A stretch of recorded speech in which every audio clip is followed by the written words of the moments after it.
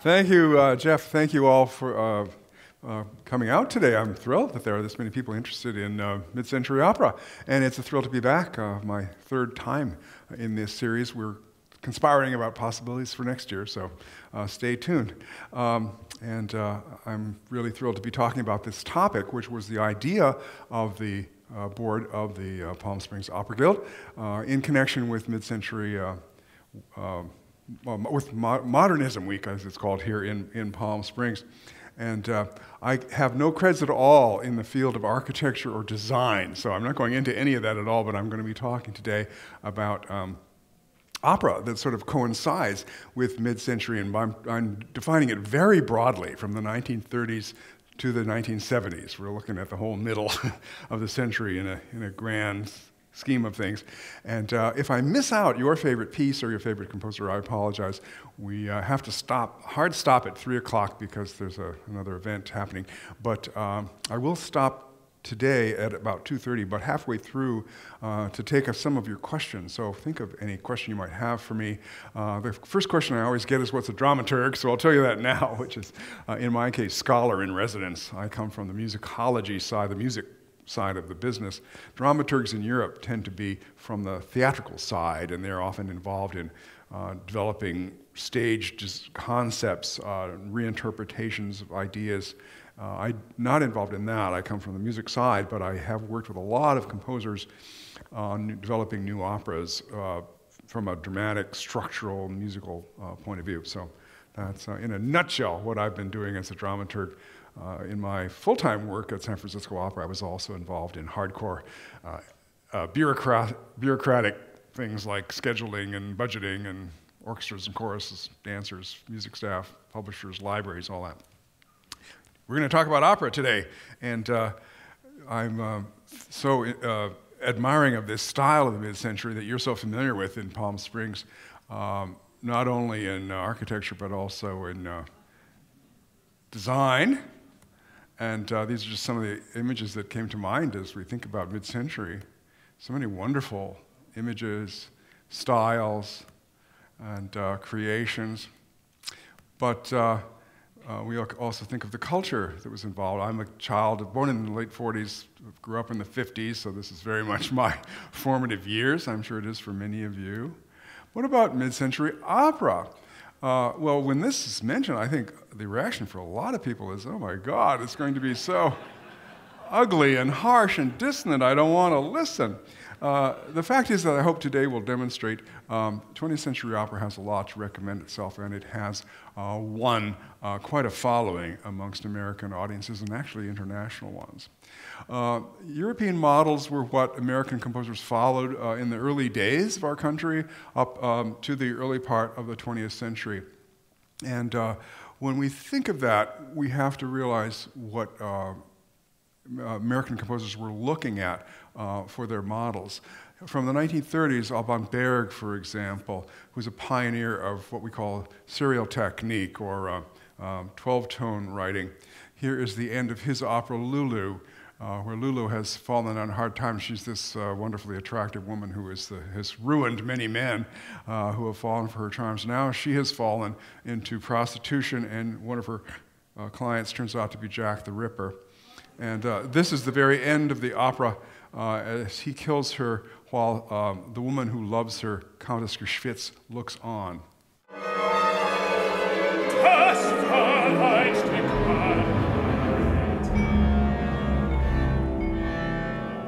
Ich bin doch ein verdammter Glückspilz. Nicht einmal eine Handtuch haben die Leute.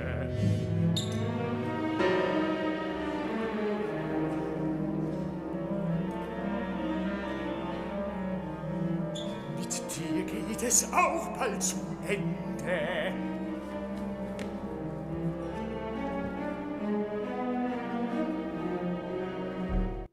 So this is an example of European modernism at the early part of the century. And if we jump ahead several decades, this is European modernism in the 70s. Aribert Reimann, German composer, his opera based on Shakespeare's Lear.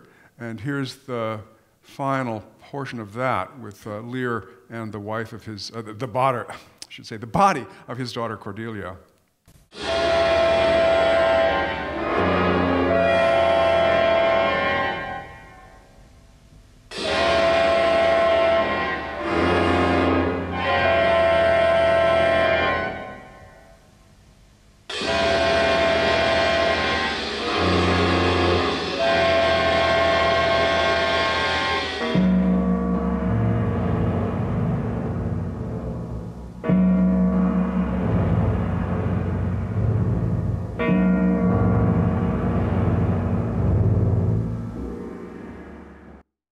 So many American composers did follow in the footsteps of this European sound world ideal, but many did not, and the ones who did not are the ones I'm going to focus on today. By the early 1930s, American opera composers were beginning to have a new idea of what American opera should sound like. Perhaps it should be different from European models. And I would say that American composers were often highly criticized for striking out in different directions from what was thought of as the adventurism and modernism of the European composers at the time. And the whole idea of what American operas should be about came to be an important question, particularly later in the century, where typically American topics really became the things that focused the attention of the composers. We start with George Gershwin and Porgy and Bess from 1935. This, to me, is the beginning of modern opera in the mid-century of our country. Highly criticized nowadays by people who are very conscious of cultural appropriation. What was this Jewish white guy from New York doing, trying to write about the experience of African Americans in Charleston? Well, I'm not going to go into that whole topic. That's something for a whole weekend seminar. But he wrote a masterpiece, and I like to quote Leonard Bernstein on this topic. His book, The Joy of Music, has a chapter in it called, "Why Don't You Run Upstairs and Write a Nice Gershwin Tune?" And here's a little excerpt from this. It's an imaginary conversation with Leonard Bernstein having lunch at the English Grill at Radio City with a professional manager talking about Gershwin. He says, "Do you remember Bess's scene with Crown on the island? Bess is saying, 'It's like this crown, I's the only woman Porgy ever had.'" And the professional manager joins in, and they sing the whole rest of the scene, and the restaurant's all eyes and ears at this point. And the manager says, "I think we're making a scene." And Bernstein says, "But that's just what I mean. Thrilling stuff, isn't it? Doesn't it point the way to the kind of Gershwin music that would have reached its own perfection eventually? I can never get over the horrid fact of his death for that reason." He died at 38 of a brain tumor. With Porgy, you suddenly realize that Gershwin was a great, great theater composer. What he would have done in the theater in another 10 or 20 years.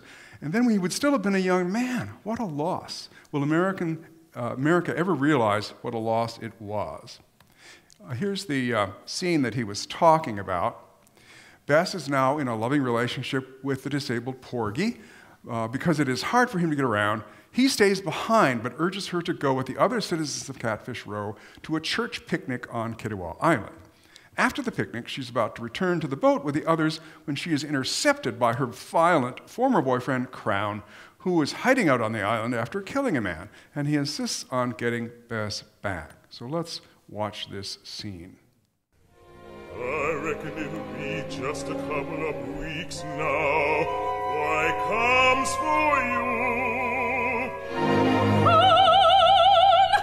I got something to tell you. What that?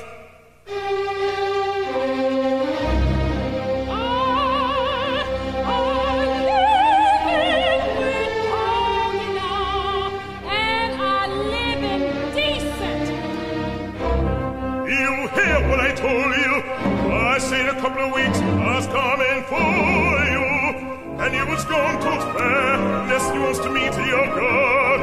You get that?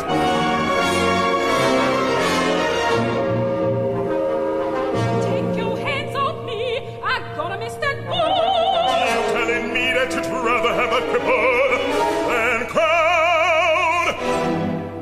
It's like this.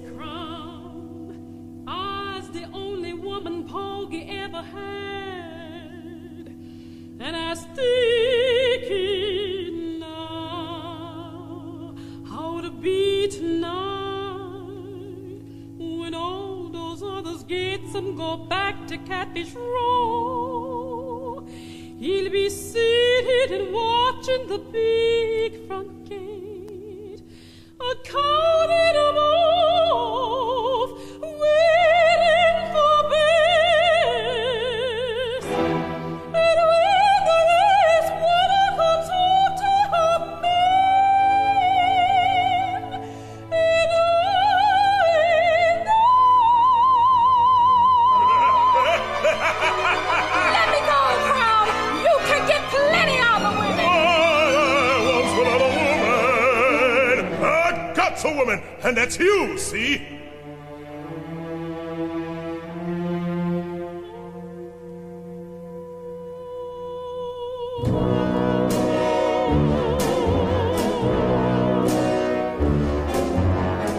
What you want me first, she get it all now. Take somebody, young girl, for to satisfy crown.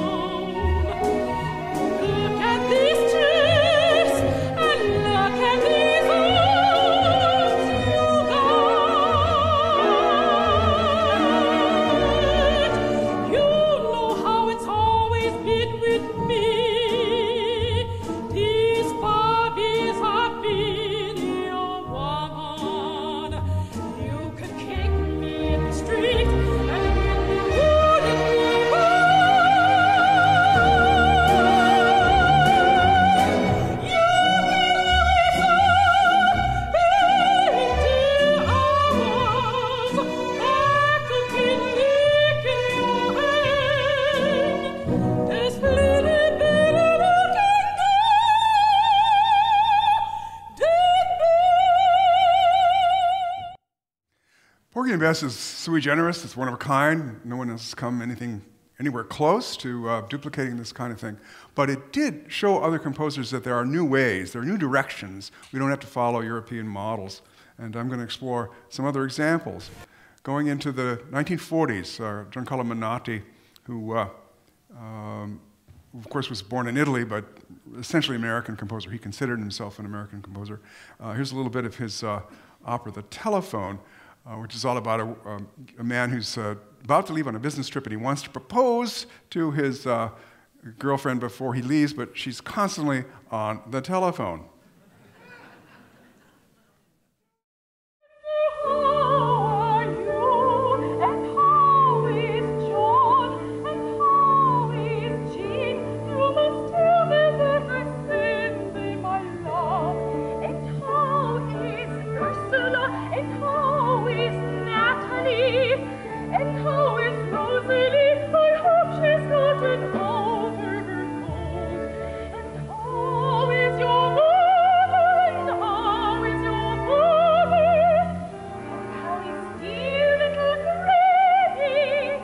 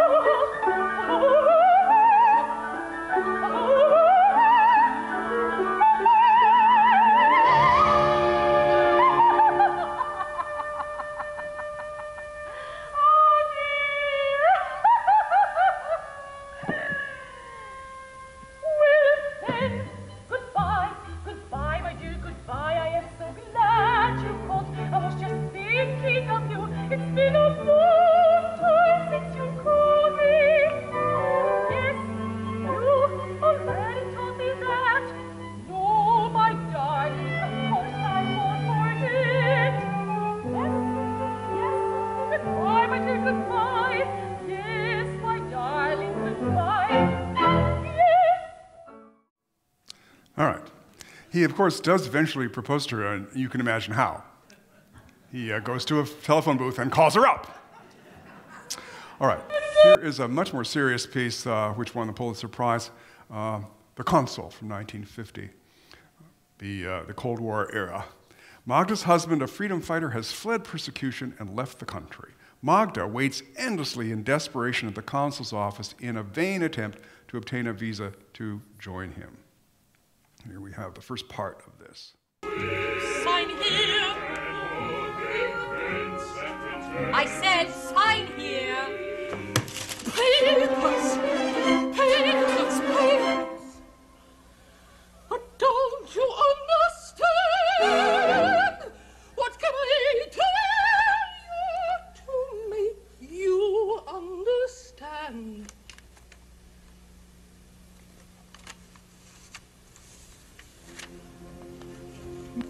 My child is dead. John's mother is dying. My own life is in danger.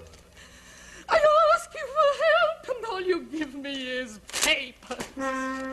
What is your name, Maxwell? Age, degree, color of hair, color of eyes, single or married, religion and race, place of birth, mother's name, papers.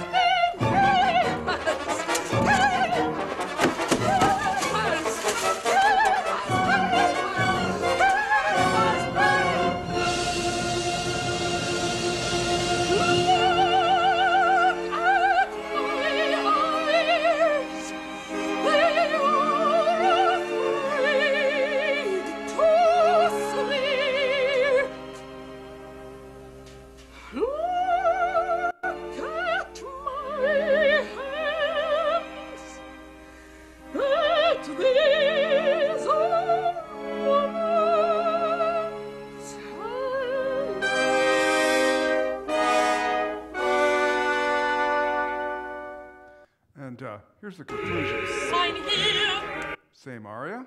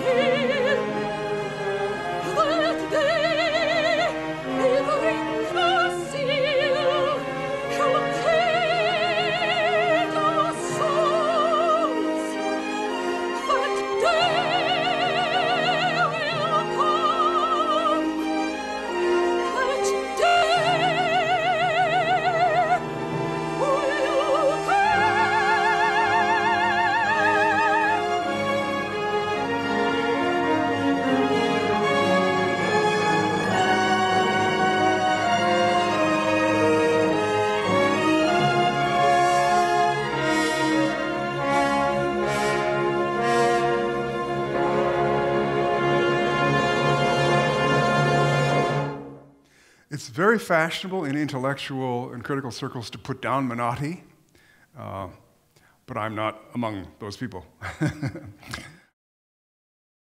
It's hard to see the buttons on my computer here. I'm going to move it forward a little bit. That's better. Now I can see what I'm doing. All right, here's Leonard Bernstein's Trouble in Tahiti from 1952. So the opera focuses in on the domestic conflict of Sam and Dinah, a young couple who, far from the perfect picture of a suburban life that was the ideal in the 1950s, are desperately unhappy. Sam is a successful businessman and Dinah is a frustrated housewife.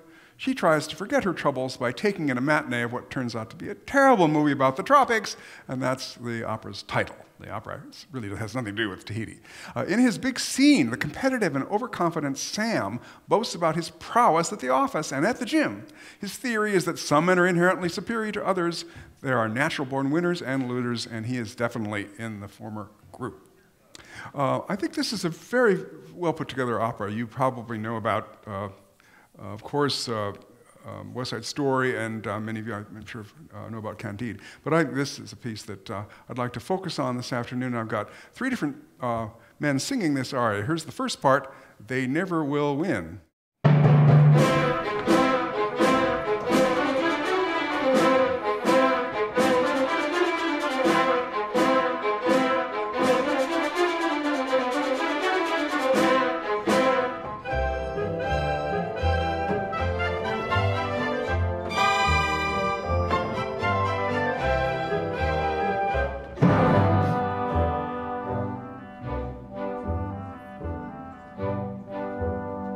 there's a law. There's a law about men. There are men who can make it and men who cannot. There are fish who go swimming and fish who wind up in the pot.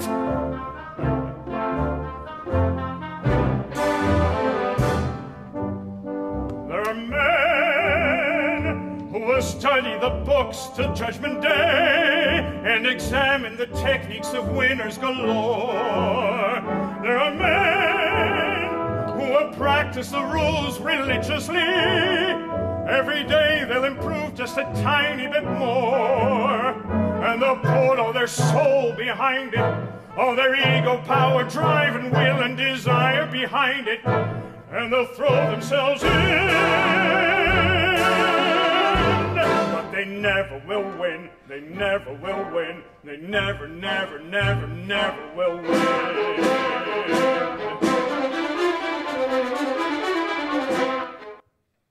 Here's the middle of the aria, sung by another baritone. There's a law about men.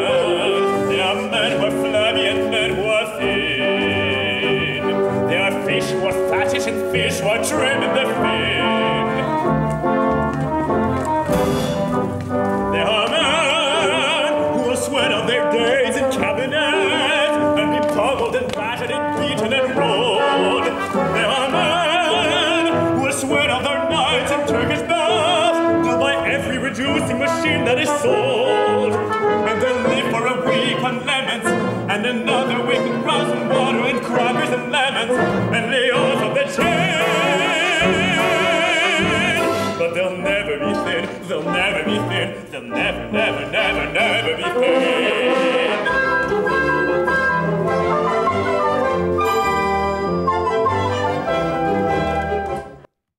Be thin, and a winner is born a winner. This is a Dutch singer, but his diction is probably the best of the three here. The winner is born a winner. He never will have to worry about his dinner. He never will have to think about getting thinner. 'Cause he's a winner, a nature boy, a hero in a story with a wonderful sequel. Men are created unequal. There are men that whatever they touch will turn to gold, and that every decision will always be right. There are men who can handle the work of 7 men, and still manage to sleep 7 hours a night. You can throw all your weight against them, all your fire, snow, and hail, and tigers' disaster against them. They'll respond with a grin. For they always will win, they always will win, they always, always, always, always win.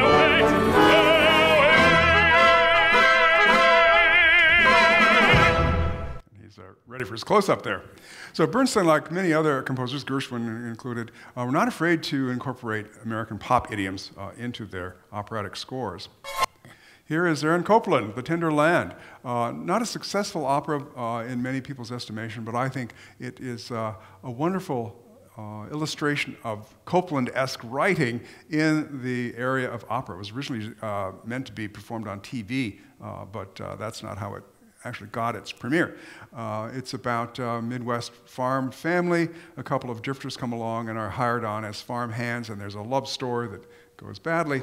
Anyway, here is the famous ensemble, The Promise of Living. I might mention, this is from Berkeley Opera. The singing is not top-notch here, I'd have to say, but it's wonderful Copland.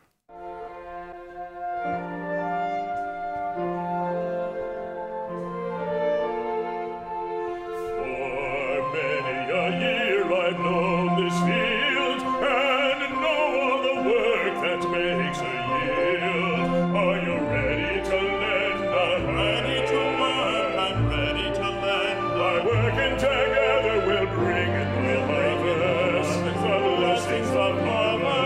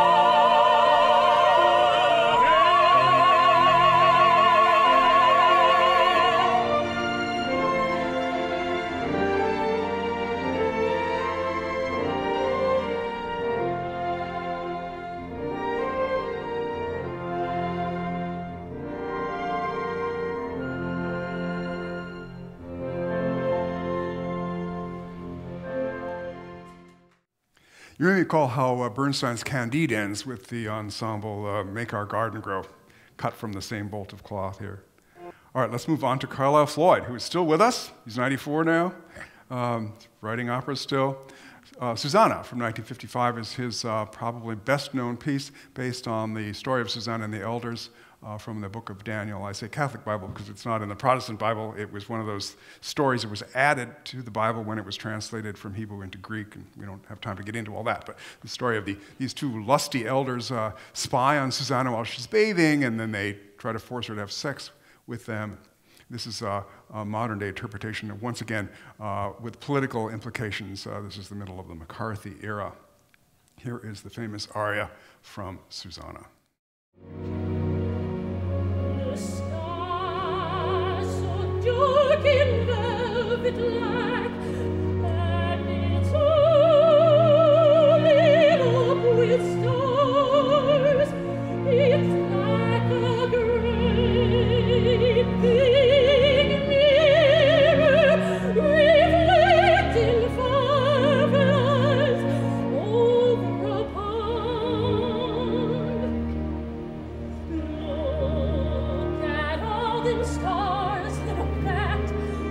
The longer you look, the more you see. The sky so heavy with stars that it could fall right out of heaven and cover us all up in one big blanket of velvet all stitched with diamonds.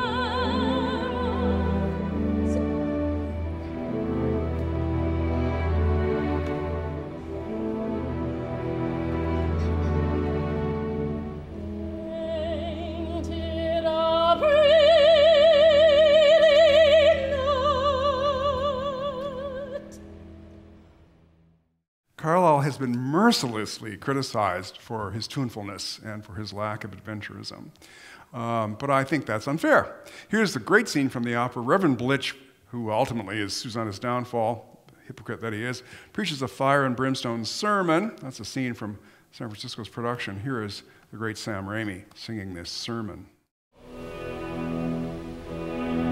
I'm fixin' to tell you about a feller I knowed what was young and smart and rich, except he never put much thought on his whole or soul or where he'd spend eternity.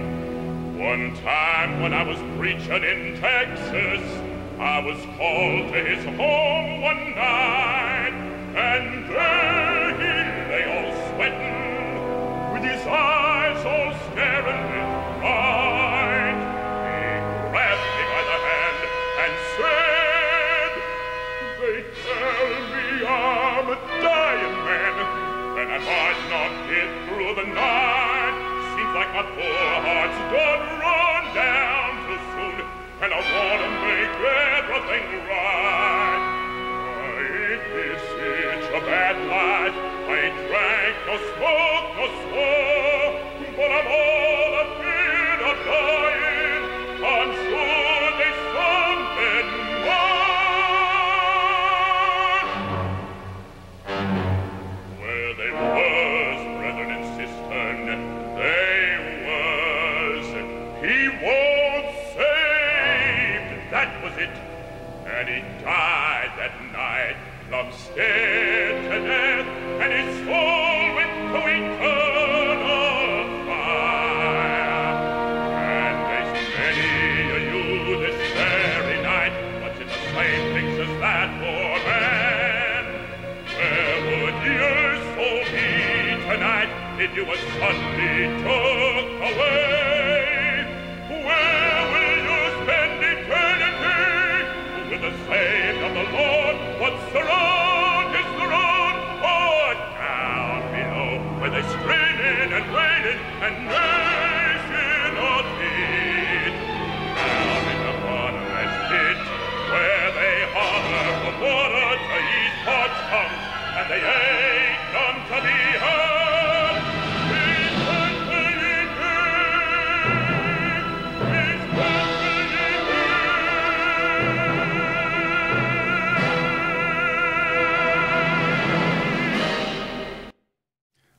Sam, I grew up in the Norwegian Lutheran tradition. We never had sermons like that.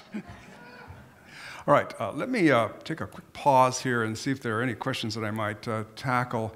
Not necessarily about what I've covered so far, but I always say there are no stupid questions about opera. There might be a stupid answer or two, which I'll try to avoid. I see a hand there. Yes. Thank you. I was fortunate to attend the premiere of Bernstein's Trouble in Tahiti plus A Quiet Place in 1984 at the Kennedy Center in Washington, and actually have a signed poster from the maestro for that. Could you comment on A Quiet Place, how it might have evolved or differed from Trouble in Tahiti? Okay, for those who aren't familiar with this, A Quiet Place is a sort of a sequel, if you will, to Trouble in Tahiti, and it's about Dinah and Sam's family later, and their son, who turns out to be gay, and so forth, and it's still dysfunctional. And the entirety of Trouble in Tahiti, which is a one-act opera, is incorporated into A Quiet Place as a kind of a flashback. And I think many analysts would say that it doesn't work as well as Trouble in Tahiti does by itself. That's would be my estimation, although it's still a valuable contribution to the repertoire. Is there another one? Yeah. Can you tell us a little bit about Samuel Ramey? I'm not familiar with him. I can't believe it, but what a magnificent voice. Can you tell us about Well, Sam's retired now, I think. Great guy from Kansas. Very shy, unbelievably. He's a big presence on stage, and he's thrilled us in San Francisco many times. One of the last century's great artists. Yeah, it's just thrilling. Right? It's pretty hard to sleep through that. Wow. Yeah, but I don't think Sam is singing anymore. The last thing he did for us in San Francisco was Verdi's Attila. He sang that title role many times, but he came back as the brief cameo role for the Pope. So that was kind of a career-ending role for him. Yes? Can you describe the influence of Kurt Weill and Dvorak on these composers that you've excerpted so far? Wow. Well, starting with Dvorak, of course, who was a Czech composer, but highly influenced by his time in America, and you probably know his New World Symphony, which incorporates Native American tunes in it, and there's his famous American String Quartet, which does similar things. Really, I would say that the influence is the other way around. I think American composers have influenced Dvorak more than vice versa. I could be wrong about that in the case of certain composers. And then with Kurt Weill, of course, was a German composer who fled the Nazis and spent a lot of time in Hollywood, famous for three-penny opera and things like that. So Weill's music is this unusual mixture of kind of European. There's sort of a European decadence about it, with American sort of optimism. It's an odd sort of combination there. And his pieces, it's hard to qualify them as American in a way, although mostly in English. And I would say he occupies this sort of kind of middle ground between a European and American, and just in terms of genre. Maybe one more, and then we'll press on. We'll keep going then, because I've got lots more to tell you. Let's get back into it here with more of these mid-century guys. The Ballad of Baby Doe by Douglas Moore is another one of these fits into this category of successful pieces that were highly criticized for their lack of adventurism. This is about a guy who makes a fortune in the silver mines and divorces his wife and marries this young Baby Doe, and they have a wonderful life together despite hardships, and then he's ruined with the passage of the gold standard, and she sort of rescues him at the end as he's dying. Here is Beverly Sills singing the famous Willow Song. Oh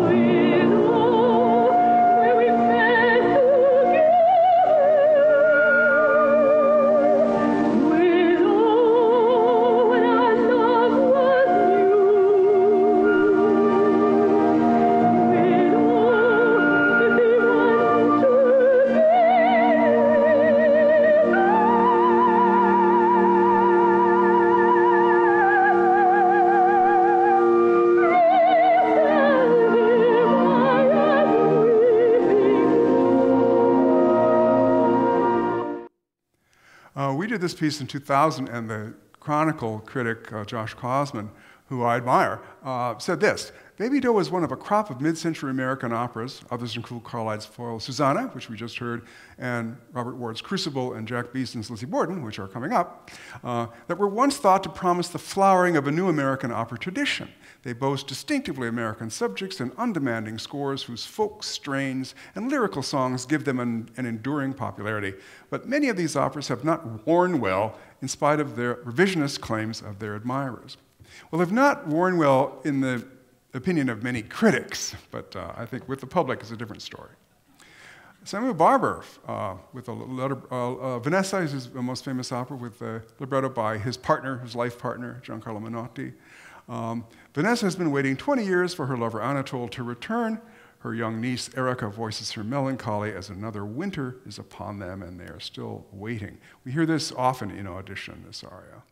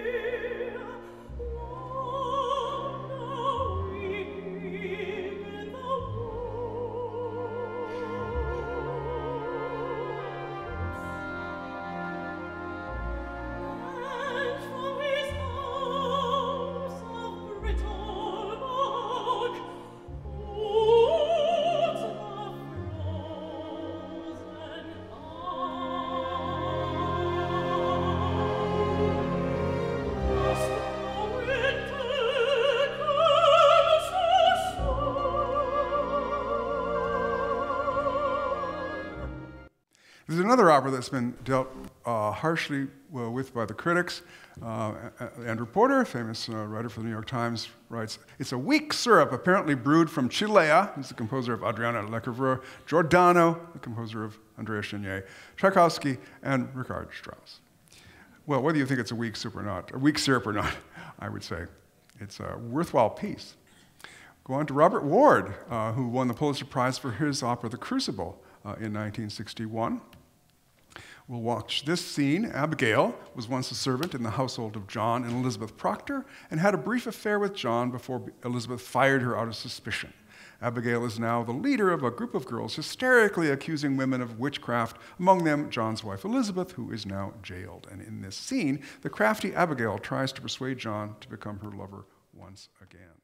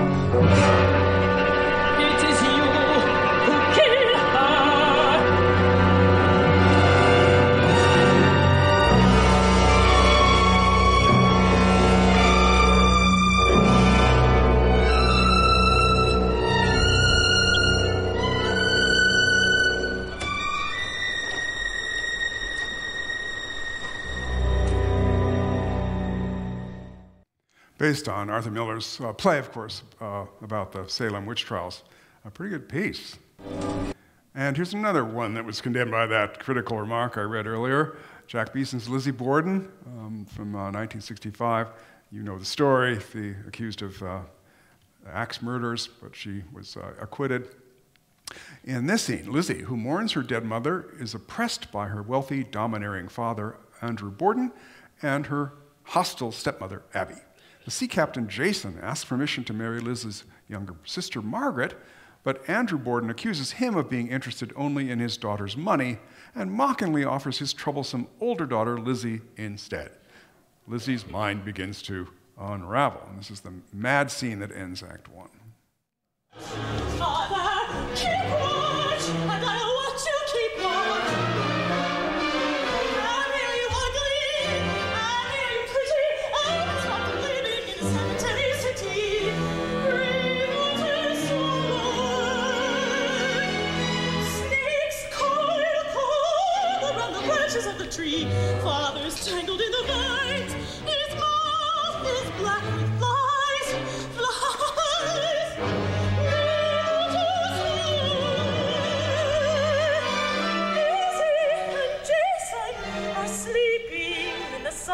Margaret's watching, listening in the shadows. What is to be done? What is to be done? I'll burrow like a mole in a mound of mud. Red leaves and a hide there,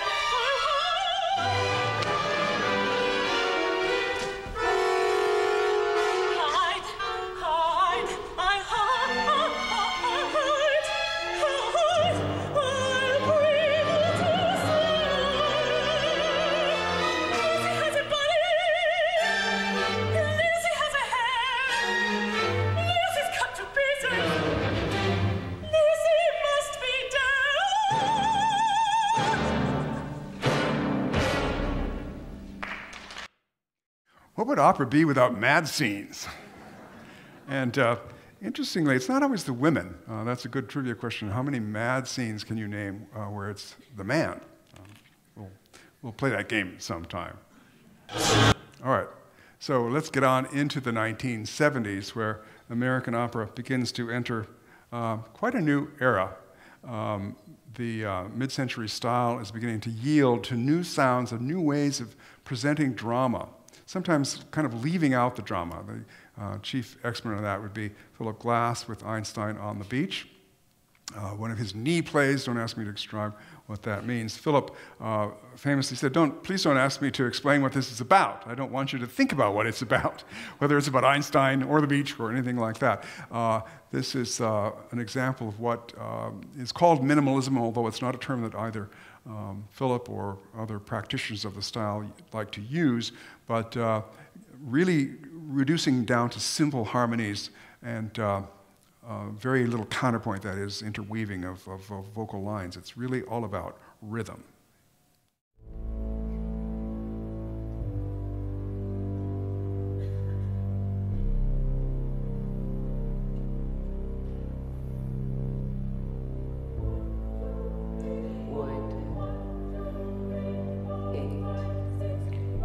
If you see any of those baggy pants, South Chuck the Hills, it was huge. Wind. If you know it was a violin to be, 4. answer the telephone. And if anyone The asks, sailboat, and Please. it could. And an even more striking piece is Satyagraha, which is ostensibly about Mohandas Gandhi and his struggle for rights for Indians working in South Africa on the railroads. And again, it's sung in Sanskrit. We did it at San Francisco Opera, I think it was 1988. And it's kind of useless to sort of sort out what it's about. What the text is has very little to do with what we were actually watching, scenic-wise, but it's fascinating anyway.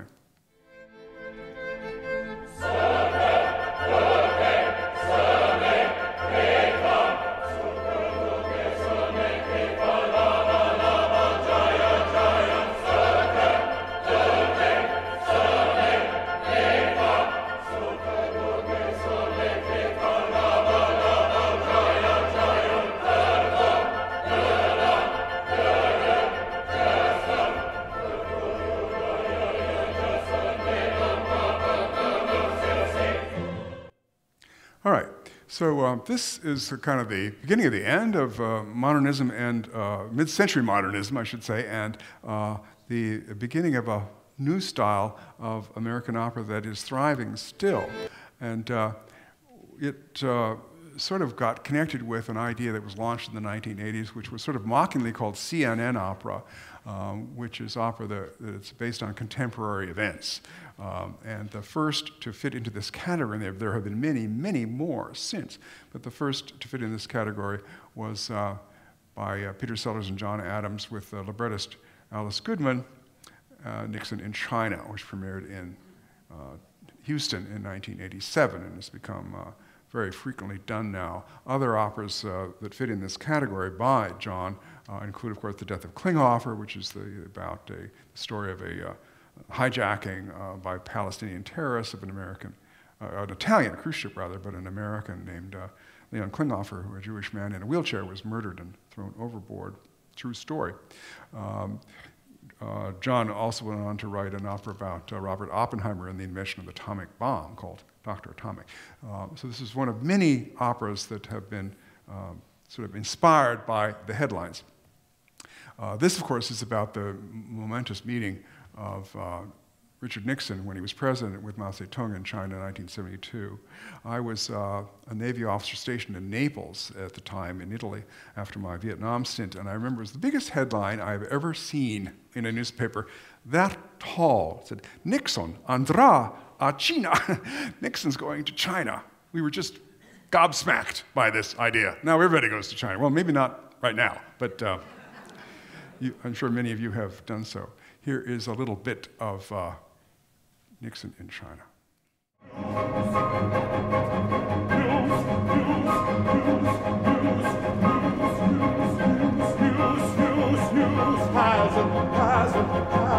Has a kind of mystery. Has a kind of mystery. When I shook hands, so and I, when I shook hands, so and I, on this bare field outside, thinking just now the whole world was listening. The whole world was listening.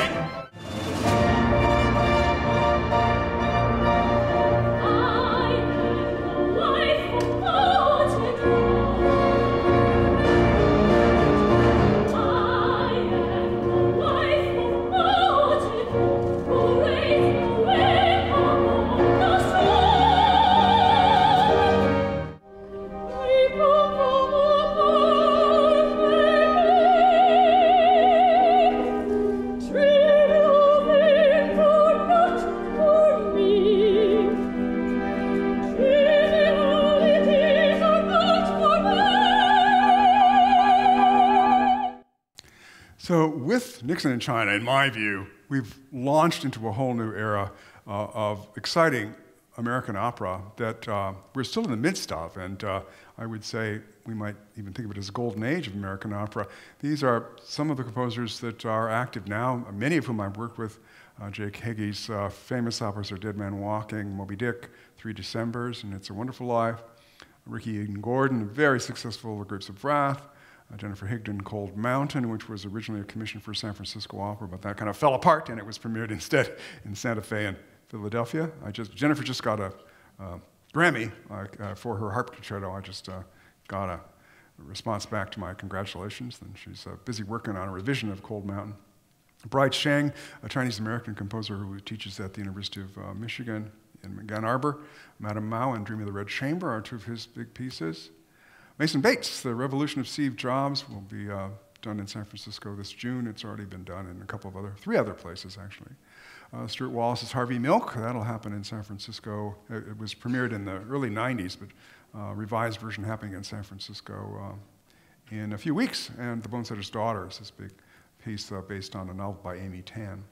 Kevin Putz's opera Silent Night, which is about this Christmas truce during World War II. Where everybody put down their weapons and went out of the trenches and had a little moment of peace together. And Laura Kaminsky's As One is one of the most frequently performed operas now, which explores the whole era of gender dysphoria, if you will, or what we call it, transgender. Tobias Picker's Emmeline and Fantastic Mr. Fox and Doris Claiborne are all fairly well-known operas. Tobias just won a Grammy for Fantastic Mr. Fox, and he tells me he is working on a new piece for, he is a music director at Fort Worth Opera, I believe it is. Missy Mazzoli's Breaking the Waves has made quite a splash. Andre Previn's gone now, but I had a great time working with him on his opera Streetcar Named Desire, which is, I think, one of the great American classics. Marco Damo's Little Women is very frequently performed, and his opera The Gospel of Mary Magdalene is quite a fascinating piece. Terence Blanchard's Champion is a great story about a black boxer who was also gay, a true story, who was really devastated by the fact that a guy that he was fighting died. He managed to accidentally kill a guy he was fighting in the ring. And he has a piece coming up for the Met called Fire Shut Up in My Bones. You probably know about The Ghost of Versailles by John Corigliano, which was is sort of an extrapolation of the whole idea of Mozart and what's going on in Versailles with Marie Antoinette and various others.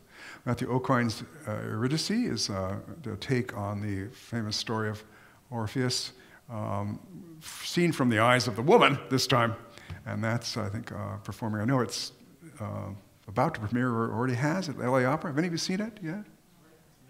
Right now it's premiering.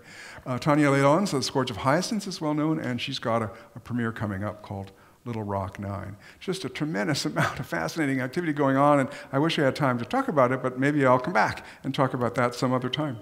Great to talk to you. Thanks for listening, and we'll keep on going.